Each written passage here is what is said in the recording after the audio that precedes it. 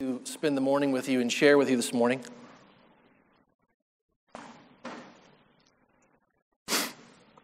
As I've told my kids and most of the youth over the years,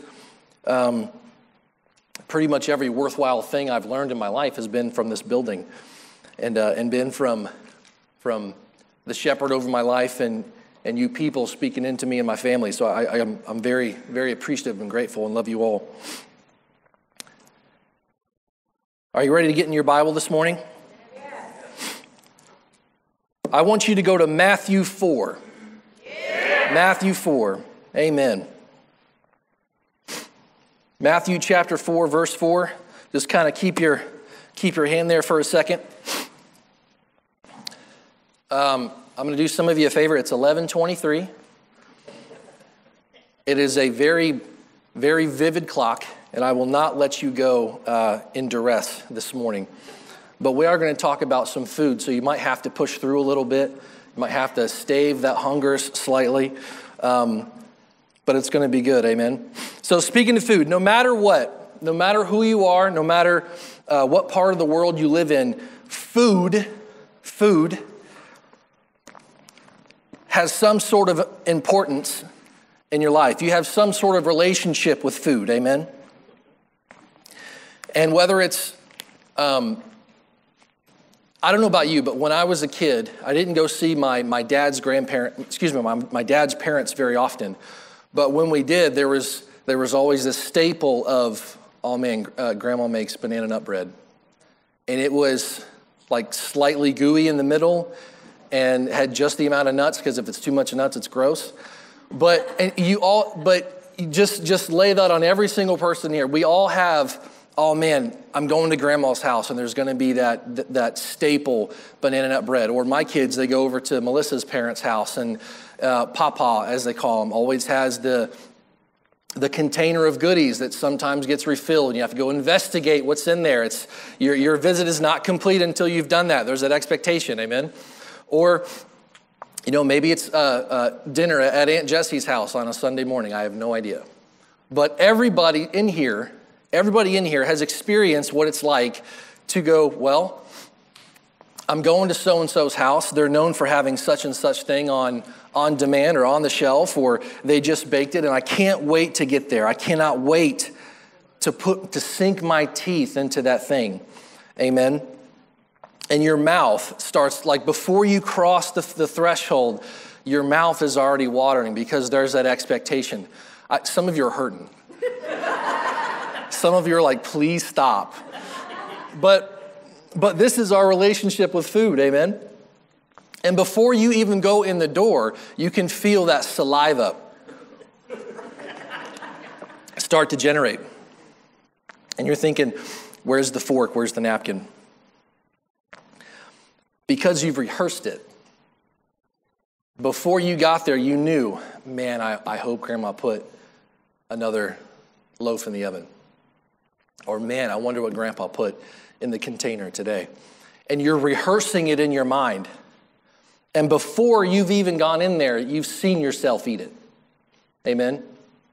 You've seen yourself take the knife and cut kind of a ridiculous portion off, right? You've taken the butter pad and you've gone, like, okay, maybe this is like 3 squares deep and scooped it. And yeah, you've done it already. You've already rehearsed it in your mind, right? In the culinary arts, they put so much, culinary being like food and stuff, right? Food, yeah. They put so much preparation and so much training into presentation. Are the colors right? Does it look good? Do I want to eat it in a magazine? Right? Do you eat with your eyes? Yes, sir. Are you flowing in the Holy Ghost this morning? It looks so good, and it adds to the experience because in your mind, you've already tasted it. Before it entered your mouth, you've already consumed it. Amen?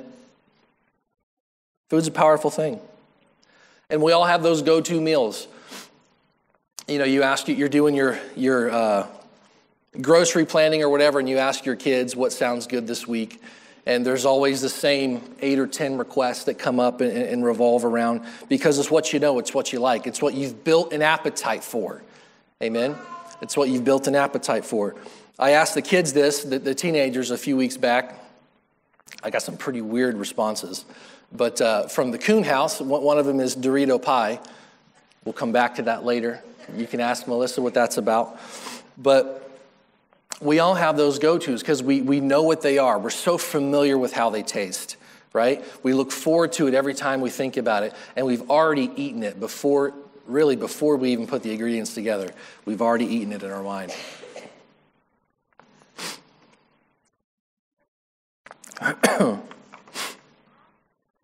So, husbands, we're going to tell on ourselves here a second.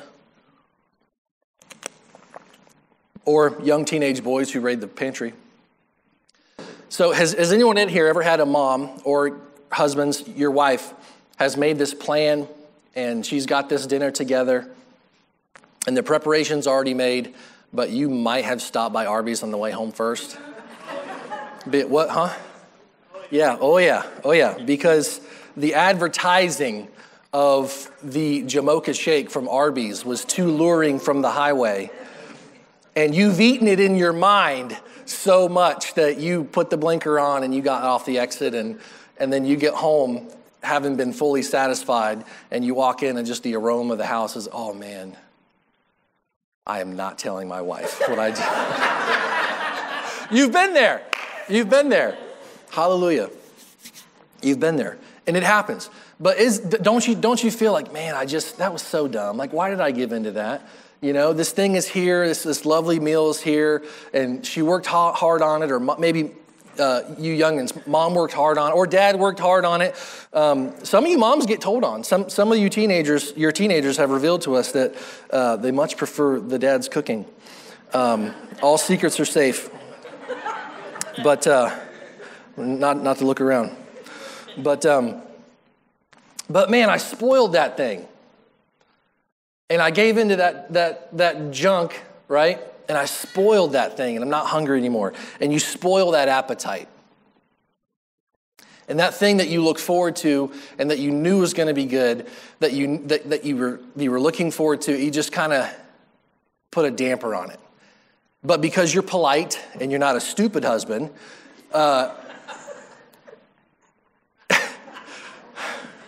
Melissa's not here this morning, by the way. Yeah, because you're not a stupid husband. Oh, that looks great, and you get your normal help. You don't get quite your normal helping, and you take several bites, and because you're polite and all this, and you're not stupid, and you take your modest serving, and you don't enjoy it like you would have originally, because you want to participate, but the truth is, you can't. You can't. You don't have the room. You don't have the room. Those milkshakes are like 30 ounces or something. Like the big ones are, yeah. They're big. You can't. I was helping a friend of mine do some digging in his backyard, and it was so hot. And I just remember pounding these huge glasses of water. And I'm thinking 3, 4, 5, 6, 7, 8. I'm like, where is all this going? Like, there's no, like, I know how much you can't exactly hold a gallon of water. I know I've crushed a gallon of it. Where's all this stuff going? So, but, you're outside, you're working, you're sweating. It just kind of, I was thinking about this preparing for this morning. But as you need it, you're consuming it, right? Here's something I want to just sink in a second. There are only 2 kind of people that do not eat. The full and the dead. They don't eat. No matter what you put in front of them, they don't eat. And I'm not talking about gorging. I'm not talking about disorders and stuff. I'm just saying in general, broad strokes. The only 2 people that don't eat are those who are full and satisfied and those who are dead. Amen? I had a conversation with Pastor, it's been a couple months now, and to set the question, because I asked him a question, so to set the stage for the question, all of you understand what it's like to come in this sanctuary after a pastor's been gone, maybe out of state, out of the country, there's been a big trip going on, and every single one of you in here know what it's like to have, oh, pastor's back. There's going to be an expectation. I wonder how good it's going to be this morning. I know it's going to be good this morning because pastor's back. Now, we love our pastor, and you should. Amen? Everyone in the church in America should love their pastor to pieces, but you and I can specifically agree on this fact. Everyone knows what that's like. To come back in this sanctuary with our man of God, our shepherd, he's been gone. It's going to be good. And I asked, and that honestly, that kind of bothered me on a personal level. And I asked him, I was like, why is that? Why is it that, of course, we love you and we love to receive you back. Of course, we know that there's a specific kind of charge, that the gifts are flowing and you're operating in this mandate that's not just the local church, but there's a whole other part of you at work. And I understand that. But for me personally, I go to church here. But for me personally, what's my problem that it's different from you've been here 3 months in a row to you've been gone almost a month, and now all of a sudden my light bulb's on? Why is that? What's wrong with me? And here's the response. There's only a few variables. This is kind of a condensed version of what Pastor said. It's like, well, there's only a couple variables. There's God, and he never changes. So that one's out. There's the anointing that's available at all times to heal, to minister, to reveal. So that's out. There's the man, there's the gift in the house. I'm pretty much sure I'm the same man no matter what continent I'm on. And then there's the people and what they have already decided. And I just kind of sunk in my seat a little bit thinking, man, ouch. There's the people and what they've already decided. And I don't mean that in some way like we choose to ignore or not be attentive or anything like that. But I was looking at a personal view. There's God who never changes. There's the anointing that's always available. There's the man of God. And then there's what I've already decided. I know for a fact, just speaking for me, right? Sample size of one. I know for a fact that when pastor comes back from ministering or comes back from overseas or something, I already know, I can already hear out of my own mouth, Melissa and I have already spoke, it's going to be good this morning. It's going to be good this morning. It's going to be good this morning because pastor's back. And we've already built this we've already eaten it in our mind. This makes sense? We've already consumed this thing in our mind and heart, and we haven't even come through the door yet. Make sense? Matthew 4:4. We'll start in verse 3. And when the tempter came to him, he said, "If thou be the Son of God, command these stones be made bread." But he answered and said, "It is written, man shall not live by bread alone, but by every word that proceeds out of the mouth of God." One of the most basic checkpoints or barometers or points of interest that deal with people's health. Say you're in the hospital, you're having some treatment done, whatever. There's always that line of, well, are they eating? Are they taking food? Are they eating? And that's always a checkpoint for, are they doing well or do we got problems? Are they on the uphill climb? Are we in recovery mode or are we still doing major work here? What's going on? And you wait for that report. Yes, they're eating. Yes, they're taking fluids. Everything's looking okay right now. They're on the upward stretch. And you think, okay, great. They're consuming food. It is the same way. It is the same way in the Spirit. You have people who are taking food and people who are not. And there's only two kinds of people that don't eat. The full and the dead. Amen? Amen. It's getting a little quiet in this Baptist church tonight, this morning. Hallelujah.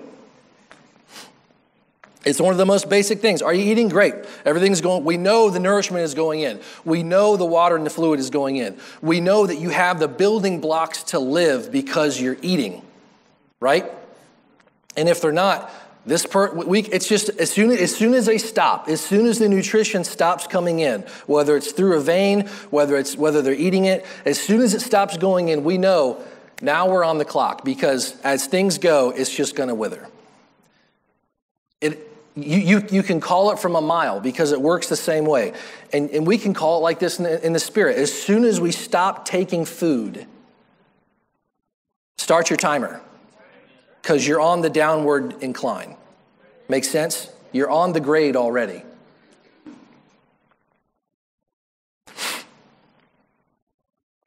So let me ask you. Are you being careful to take spiritual food? Are you being careful to make sure that the nutrients are coming in? Are you being sure that you're getting the building blocks you need to live? Are you taking the washing of the water? Or are you full? Are you full? And full looks like many things. It doesn't mean that you're backslidden with a needle in your arm in an alley. Full could mean, well, you know, sports have just been really, really, really heavy the last few months. I didn't have time for it. Full could mean, well, you know, God said let all things be decent and in order, so my lawn has to be immaculate. And all those things. But no, seriously. Full is whatever that we've put in front of God. It's whatever that we ate first before getting here. And I'm not saying you're condemned because you went through Starbucks or you went through McDonald's in the way. That's not what I'm saying at all. I'm saying the spiritual food that we eat here.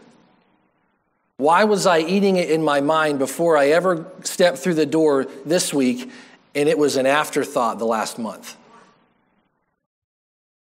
Why am I only, you know what I'm saying? Because when you look forward to it, when you have the appetite, you eat it twice.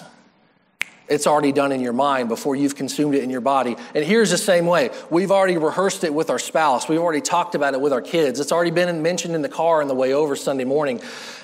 Pastor called us out the other day. Remember when he said you want to make your Sunday mornings easier, get ready on it Saturday night? And I'm thinking to myself, well, Melissa must have texted Pastor.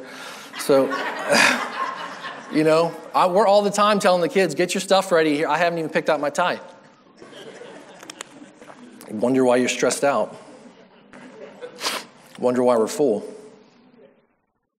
But it could be anything. I mean, just in our household, this is the end of a pretty heavy baseball season. Like today are the last games. And even like this whole week, Melissa was just telling me, Levi's our middle son, if you're not familiar with all our kids, and they were basically begging Melissa, like, you've got to let him play on this thing. You've got to let him play on this special team. He's so good. You got to let him. And we're just thinking, you know, that's not what we want to be full on. We cannot commit all that. They overlap sometimes. Sure, you got a champion. You know, yeah, we'll be flexible. Sure, and I've seen it done with Josh. I've seen it done with other people. You know, and we tell the teenagers all the time. Listen, if you come in here 10 minutes late and stinking, still get here. I don't care if you still got your gear on, or you can sit in the back. We got spray deodorant. You'll be fine. You'll be fine. Haven't I, Lila? You come in late. You come in late dripping. We'll find some way to deal with you. But at least you've displayed to God, to this house, to me, to your peers, that you made a priority to get here and feed on the necessary building blocks that you need. Amen? You made it a point to be in the house of God. So, are you taking on food? Are you taking on the water? Are you taking on the washing of the water? This is something that, let's go to Philippians 3. Philippians 3:18.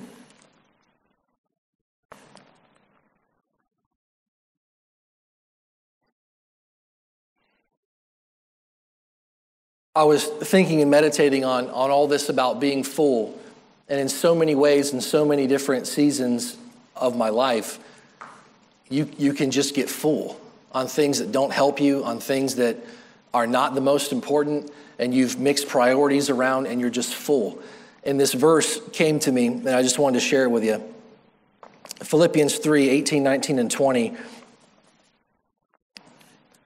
For many walk, of whom I have told you often, and now I even tell you in tears, that they are enemies of the cross of Christ, whose end is destruction, whose God is their belly, and whose glory is in their shame, who mind earthly things. For our conversation is in heaven, from whence also we look for our salvation, the Lord Jesus Christ. I'm telling you, verse 19, whose end is destruction, whose God is their belly, their appetite. Your translation might say appetite. That one's in there too. So let's say it that way. Whose God is their appetite, whose glory is their shame, who are mindful of earthly things. And I'm just thinking to myself, how many times have I let my own family build an appetite? It doesn't have to be gross. It doesn't have to be blatantly sinful, but I'm just saying, how many times have we let our own families or us personally build such an appetite for just the things that don't matter, the things that are not going to provide the life of God in our life. They're not going to bring in the protection of God. They're not going to create and foster an atmosphere of worship. They're just not going to do it. But yet we've built an appetite for these things. And here we have the scripture itself pointing out pretty plainly for everyone to see, these people who let their appetites rule them, who let whatever their cravings are be their God. Jamocha shake. Watch out, man. Watch out. Whose God is their belly. They're full of earthly things. Their mind is so consumed with, man, I got to get to the ball game. I got to get this report done. I got to get the lawn mowed. I got to get every last bit of dust off the floor. Are you living there at all? Can you identify with any of that? Anyone have kids in here with sports? Anyone? Okay, 3 people. Liars. Okay. Anyone grow up in a house where your parents are neat freaks and you're like, brushing the dust off the fake leaves with toothbrushes? There is a level where you are full with things that don't matter and things that don't help you. And you're full. Whose end is destruction, whose God is their appetite, whose glory is their shame, who are minded on earthly things. There is a real danger, there is a real concern that we must protect ourselves of every time we come on a Wednesday night, every time we go to bed Saturday evening, every time we get back in the car at 4:30 to come to evening service. Am I full? Am I so full on everything else going in? Is there any room for God to say anything to me, to fill me up whatsoever? Do I have any room inside this heart, this life, this conversation, this car, whatever? Is there any room left for God to put his first things first in my life, or am I full? Because we can come here, I mean, just like the old covenant in Kings, when Elisha told the widow lady with the boys, you find as many empty vessels as you can. You go borrow them, you plead for them, you go get as many of them as you can, and you bring them all in here empty, and I'm going to fill every last one of them. And as soon as they were all full, it stopped. Same thing with us. We can come in here ready to go and just, participate and be full and be in the atmosphere, or we can come in here ready to go knowing God is going to speak. Things are going to happen. Hands are going to be laid on me. The effectual prayer of righteous men and women are going to avail much in my life today. God's going to speak from heaven through my shepherd, and you can leave full. Full. Not just peppered or seasoned. Full. Amen? Amen. So, this is how we develop this appetite again. Is this okay on a Sunday morning? All right, you're pretty quiet. Just making sure I'm not bombing here. So Psalm 63, 1 through 4. God, you are my God. I search for you. I search for you. I thirst for you, as in a dry and weary land where there is no water. I have seen you in the temple. I have seen your strength and glory. Because your loving kindness is better than life, I will praise you. This is someone who has tasted the banana bread before. Does this make sense? This is someone who's been acquainted with what's Papa hiding in the jar. What's Grandma baking in the oven? As soon as I get there, I know this is going to be available to me. This is someone who's familiar with the working of God in the house. I have seen God. I've seen you in your temple. I've seen the strength of your glory.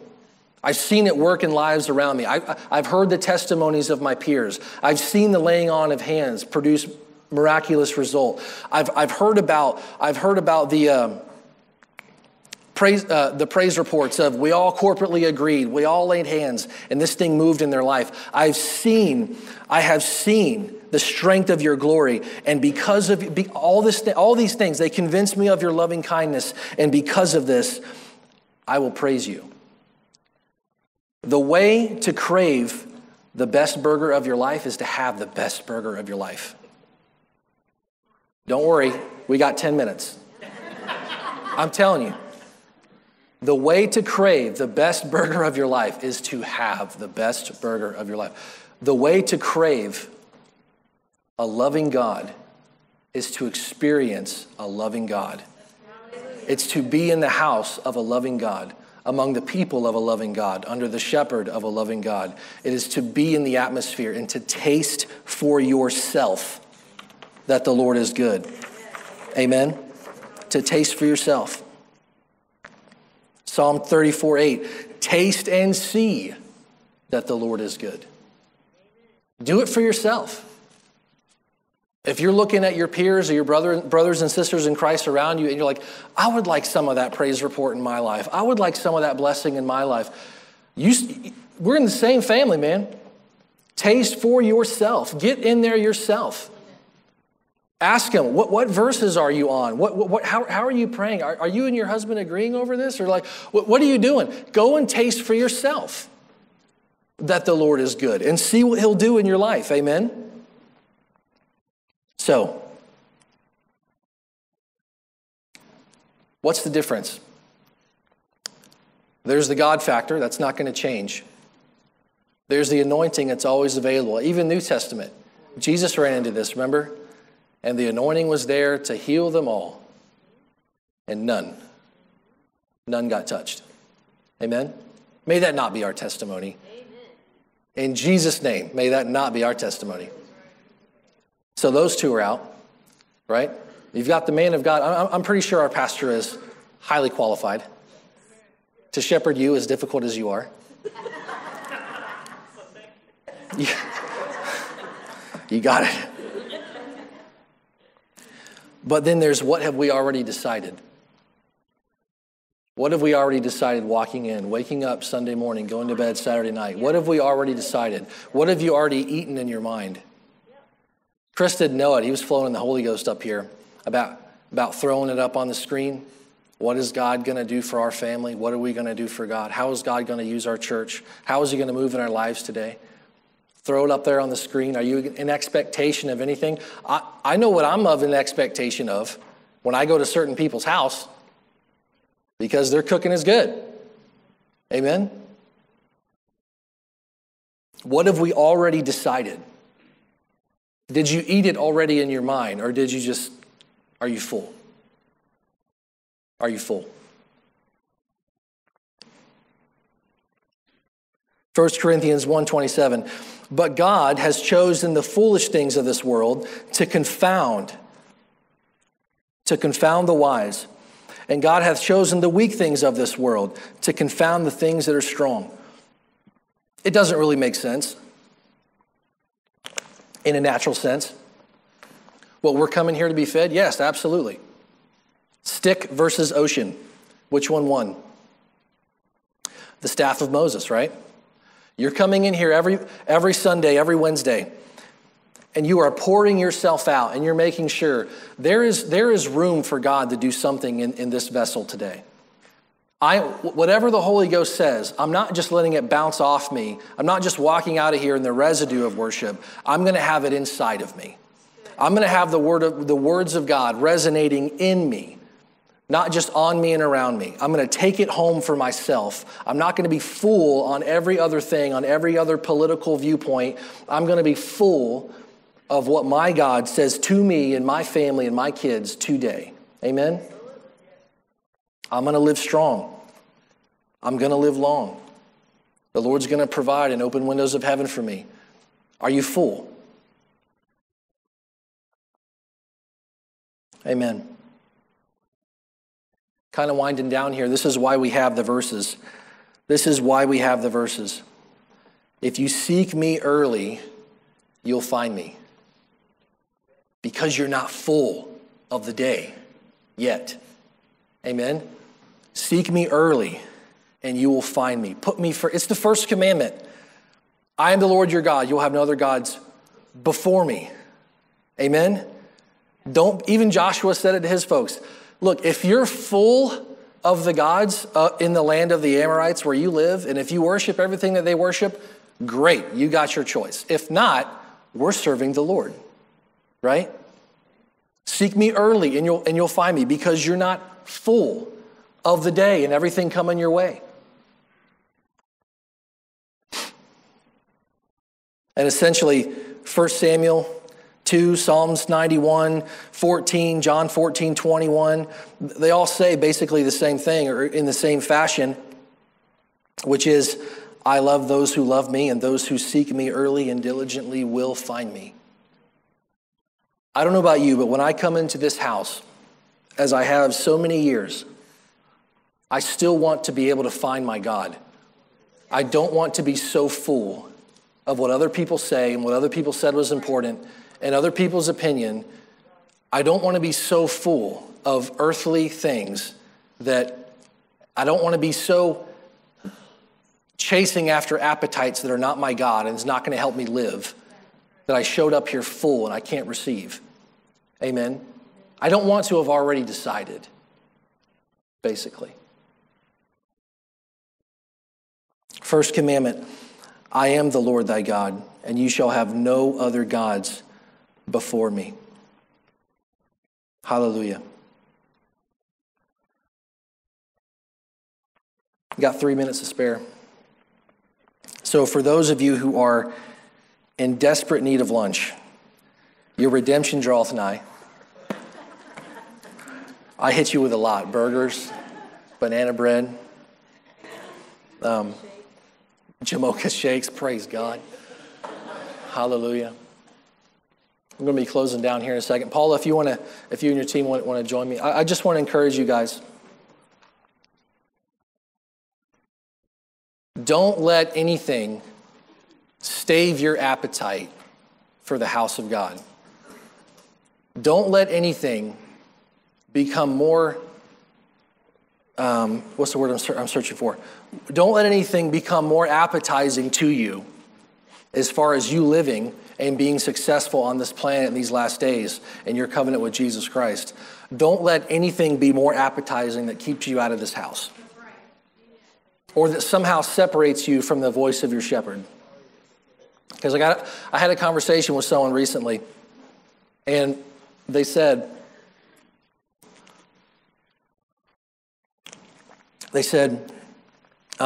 well, I just got all these questions. I got all these deep questions. I'm not sure, I don't know how to navigate it. And I'm thinking, I'm pretty sure you've got a man qualified to go swim through these deep waters, brother. He's called your pastor.